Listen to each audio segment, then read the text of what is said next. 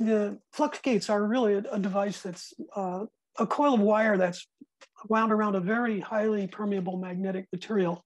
And the magnetic core, the permeable material, can sense the magnetic fields around it and can be used for measuring the Earth's field or for compassing purposes or detecting distortions in the Earth's magnetic field due to metallic objects, ferrometallic objects nearby.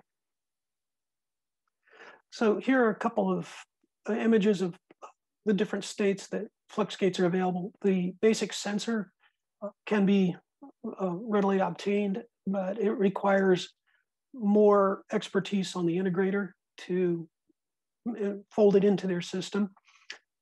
PC board-based flux gates are also available, which at least have the electronics and the power processing available on the board. So that level of integration has been done for you. And then, of course, the full turnkey assemblies, which are electronics, sensor, and packaging ready to be mounted in your application. There's a little bit more detail about how these flux gates are made. There's typically a ribbon of this highly permeable material that is wrapped around a non-magnetic core. The core, that assembly is then wound with a primary turns, much like a transformer. That's the excitation turn. And then the outside is wound once again, once it's installed in a frame, to get the pickup winding so that that supplies the sense element of where your signal's coming from.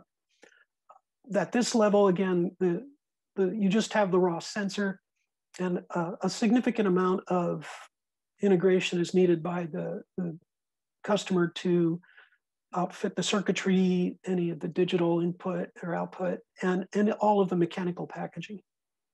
Next level up is an assembly that has the Fluxgate sensor itself attached to PC boards with the full electronics.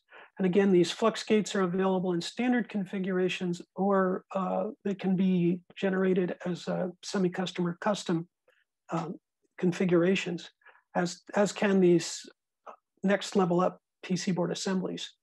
Again, that relieves some of the burden of the integration on the, that the customer might have to go through, because the electronics is already done for you.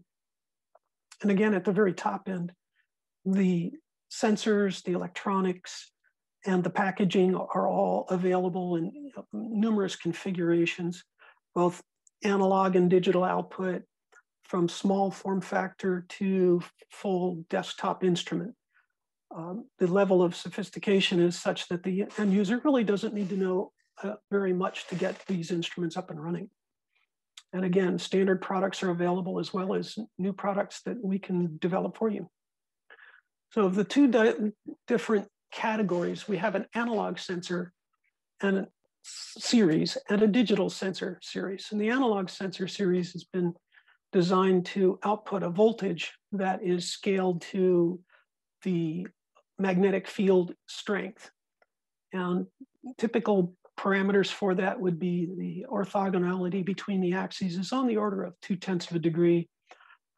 Alignment with the package is similar. Linearity is usually on the order of 0.1%. Noise levels are quite low. They're in the 0.3 nanotesla category. And frequency responses are typically between DC and 400 hertz, depending on the model. And again, the sensitivity is the voltage per, in this case, the units are Gauss. So it's plus or minus 4 volts per Gauss is what this particular unit's showing. Now, the digital inputs, or the digital outputs, excuse me, are can handle either an ASCII mode or a binary mode as their data packet, and can output packets in the order of 70 to 140 packets a second. The bandwidths are on the order of 70 hertz because you have so much digital processing now, but the outputs are available in RS-232, standard TTL levels, and can handle baud rates from 9600 to 38 kbaud. The electrical parameters, the noise levels, and the accuracy and dynamic range are, again, very similar to what you'd find in the analog units. simply because the front-end sensors are coming from the same source. So here's a typical set of values you might find in the range of sensors that are available, where the sensitivity can go as low as 60 volts per microtesla to as high as 1,000 volts per microtesla. Instrument range is between 60 microtesla and 500 microtesla.